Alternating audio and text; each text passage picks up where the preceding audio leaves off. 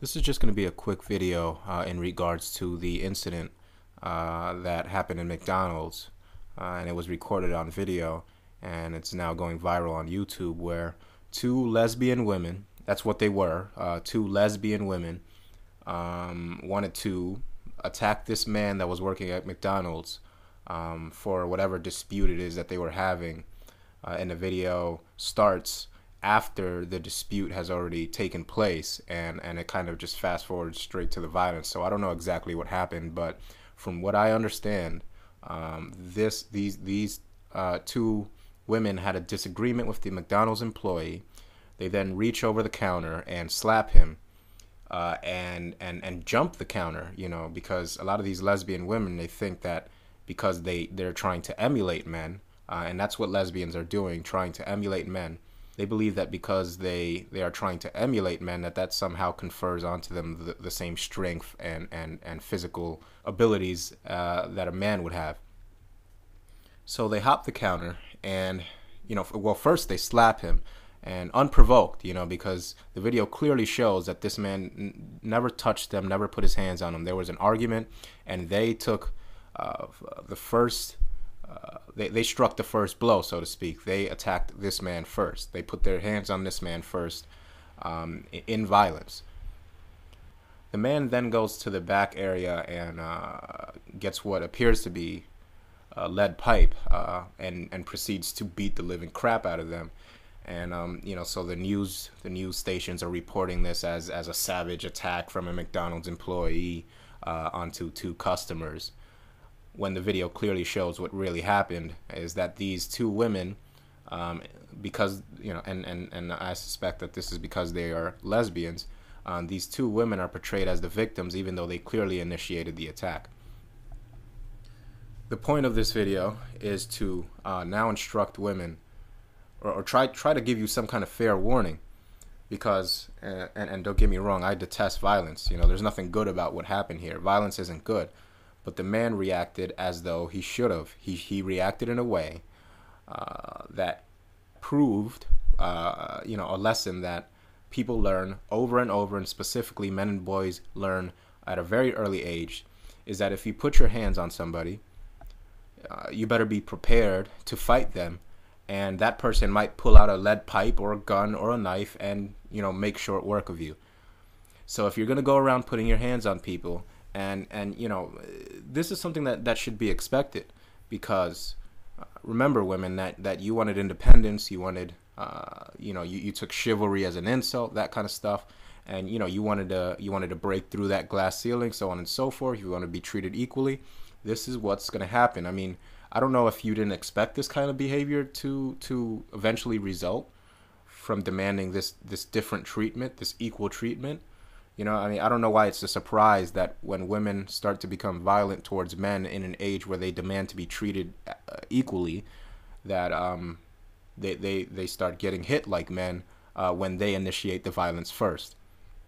So this is me just trying to warn women, without any sort of threatening language or anything like that. I'm just trying to simply tell you that in this day and age, you will find less and less men that will tolerate you putting their hands on them in anger or violence.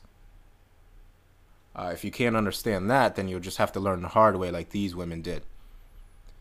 Of course, it's very likely that this McDonald's employee will be charged with a crime, probably even a hate crime, because we can't piss off the gays by not tolerating them going out and randomly hitting people while they're trying to make a living. But that's probably what will end up happening. And it's a shame that in this country you can't defend yourself without being charged with a crime, depending on who is attacking you. This is why I resisted and made videos against all of these special hate crime legislations for race and for I hate even using this term because it's so saturated with PC, but sexual orientation and all that kind of stuff. You deserve no special treatment. This is the result of these sacred cow laws that create an environment where certain people that want to bully other people, that are members of these special members of society, that are extra protected, they feel emboldened to do whatever it is they want, and people are scared to check them. And what happens when you end up messing with the wrong person, or hitting the wrong person, or putting your hands on the wrong person, is just one of them will eventually flip out and kick the living crap out of you. And to be honest, the man did nothing wrong. I detest violence.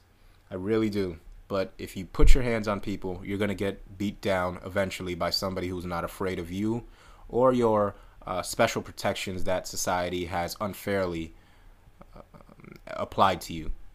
And this is why I don't trust all of this so-called, gays just want to be treated like everybody else. No, it's not the case. What happens is they want to be treated better than everybody else, to the point that they feel that it is their entitlement to go around and bully people. And that's the most dangerous bully.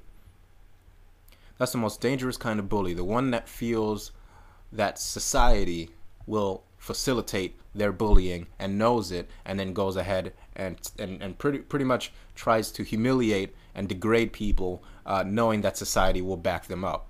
This is why I don't support any type of chivalrous legislated benefits to women.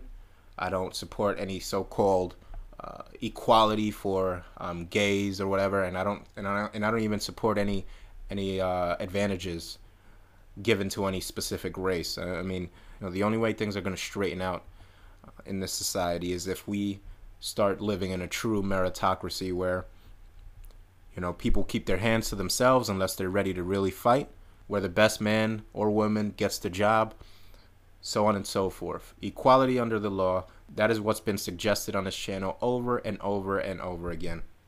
This will probably also be spun as a racial issue, but you see, that's the beauty and the hypocrisy of these affirmative action laws. You see, this time it can't be said that some racist white guy was just being racist for beating the crap out of these women, because the guy who defended himself was a black man. So there you go. You can't affix this behavior to any sort of racism unless the man was racist against himself. And to be honest, the guy was just trying to make a living. And you know what's funny, when you start to see all this go down, these tough women, all of a sudden they're screaming like children, panicked, don't know what to do, and all they can really do is just stand there instead of if they really want the violence to stop, why don't any of them step up and try to put a stop to that violence? Even though the man was defending himself, and I support what he did. If they really wanted to see that violence stop, then they should have done something about it.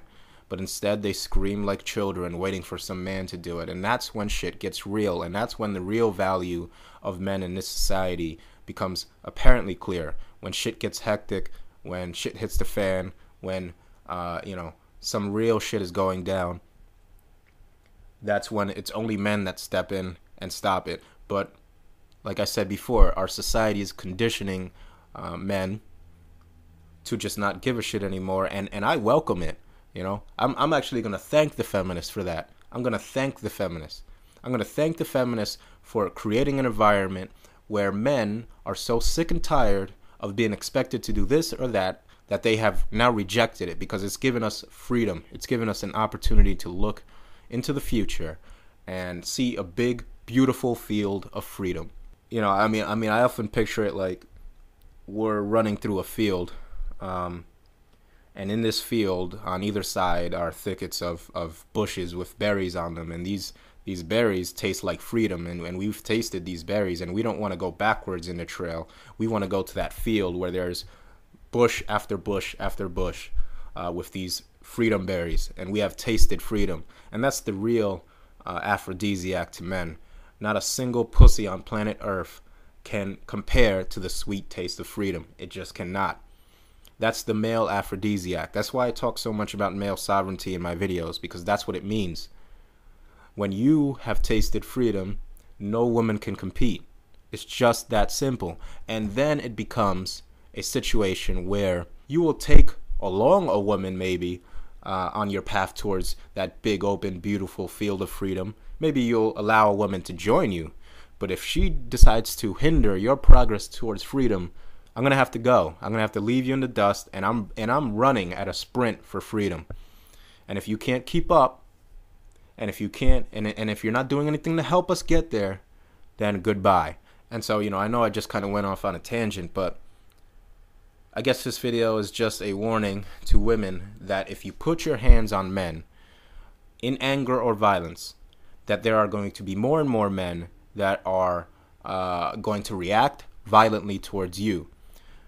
This isn't an advocation of violence in any way, because remember, I am making it very clear that men will only do this, or most men will only do this, will only react towards you in violence when you initiate the violence. So this is simple self-defense here. I know these comments that I'm making might be spun in a way to say that I advocate violence, because let's be honest, women have accused me on this channel of advocating anything from domestic violence to rape to murder to all types of things. I never do, but they twist my words around to reflect that anyway. So I guess this is just a little rant. I know my videos have just pretty much been me speaking into the microphone these last couple of videos, but I have a couple things I've been really trying to wrap my brain around and analyze, and so those will be coming soon. To all those listening to this, remember, like I said before, don't tolerate female hypocrisy, and chase your freedom and secure your male sovereignty. That's all I got to say about it.